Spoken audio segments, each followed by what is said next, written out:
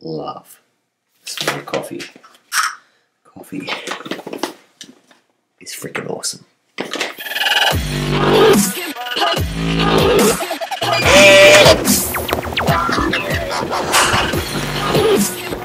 Gotta love these dark mornings, dark starts. That was literally not many hours sleep, but sometimes you have to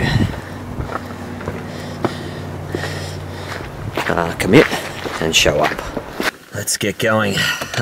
Yeah, sometimes you gotta show up, and showing up, it's more than just showing up. I'm tired as hell, didn't get much sleep. That's all good. But now I've got to do the most important part, and I'm going to tell you what that is in a minute.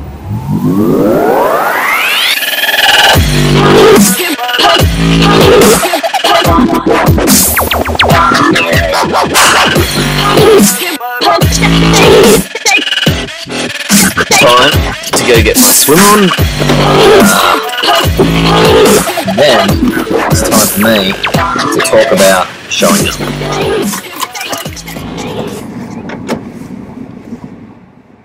So, I just swum with a friend of mine, and I wanted to talk today about showing up, because so many athletes show up to training, right? But I don't believe they fully leverage the training that they do. And this is because they show up and go through the motions, right? And going through the motions will only get you so far. So I was on a webinar a couple of days ago with a guy called Todd Herman, and this guy, as I said in a previous video of mine, works with athletes, that get paid multi-millions of dollars a year, and big businesses, and etc., and developing strategies and mental, mental strengthening strategies and things to focus on and whatever. And he was talking about in the business space, because this is what this webinar was on, about something called context shifting. And what context shifting is the amount of time we lose when we multitask, right? And you might be thinking, Christian, what the hell does this have to do with showing up in training? I believe it has absolutely everything to do with showing up in training, and here's why. So with, I'm going to show you a little graph that Todd presented about context shifting and how much time loss, percentage of time loss you lose the more tasks that you place upon yourself. And if we're really honest with ourselves, we'll know this to be true, and I definitely know it to be true, because we lose brain power when we switch from things to things to things, and it takes us time to get back into that that task that we're really focused on. And one of the tasks, the main task that we need to focus on in training is being present. Because if we're being present, we leverage our opportunities and we get that much better out of the training session and that much better out of the race. If you're not present in a race and you're off with the pixies, man, your perceived exertion is going to go through the roof and you're going to be going slower. And the reality is, you don't want to go slower. So this is the way that I think this context shifting hurts us in our training, right? We live a life which we're trying to shove so much into, right? But you have committed daily to putting some time aside to do your training, right? That's awesome. And you're going to show up most of the time to do that training. But here's where I question how much people show up. Yeah, they show up, they jump in the water, they start swimming, and their mind starts wandering on other things. So they go for a run, and the mind starts wandering. Or they're on their bike and they're listening to a podcast. And yes, even our Fat Black podcast, as awesome as it is, right? Try and listen to it in a commute or some other times. And I know you're trying to fill things in your day, but if you're doing some power intervals or you're doing a specific tolerance session on the bike, you actually need to be present and focused and listening to us and doing that, and your mind starting to think of other cool things that we've talked about or whatever is not helping you leverage the session that you're in that moment. And I believe that's ultimately hurting your long-term performances.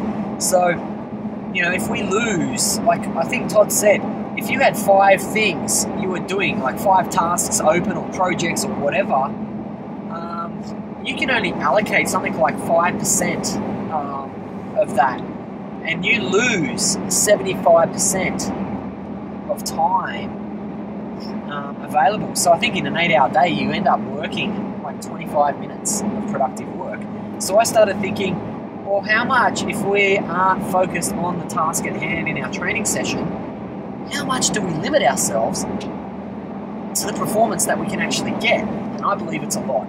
And I know that the more you focus, and science has proven this, that we have this brain to muscle connection, this neural pathway that strengthens when we focus more on the task at hand.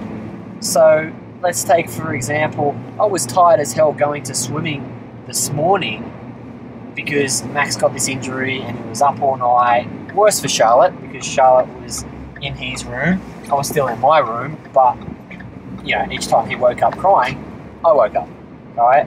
And that's part and parcel of being a parent, alright? But I committed to go to the swim pool this morning, and so no matter how tired I was, I went. And I still had a fun, fantastic swim, but I made it a game, right? So instead of focusing on a ton of different things and my mind wandering, I played a game, and I went, okay, how many strokes can I focus on before I lose task presence? Right? Okay, I did it for 10 strokes. Awesome. Let's see if I can improve that. What am I focusing on the swim? Okay, I'm really focusing on my catch here.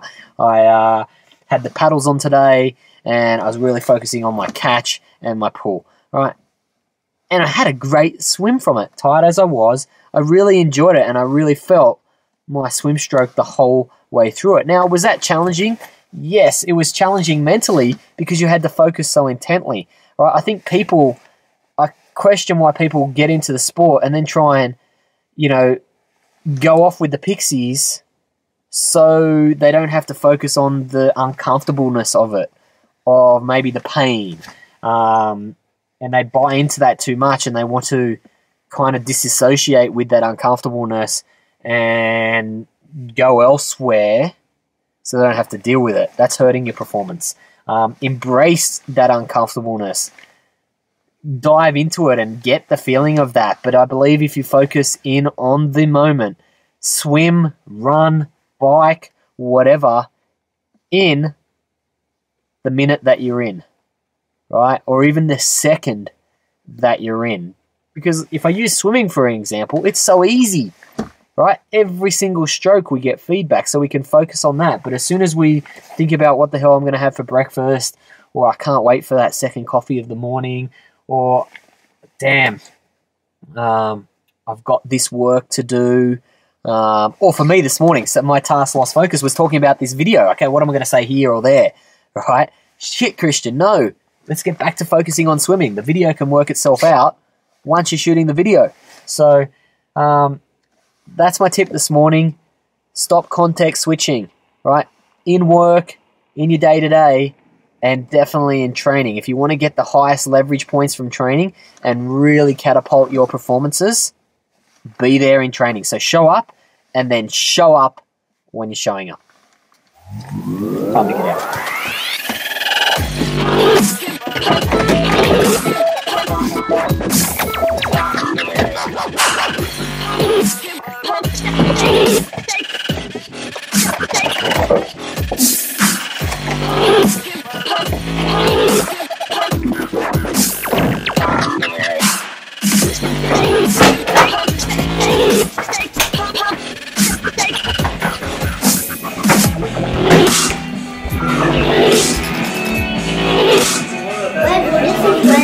It's Red Bull? How's my little injured boy? Better. You're better? A little bit. A little bit? How's tired, mummy? I'd be still in bed. It was my choice. There, okay.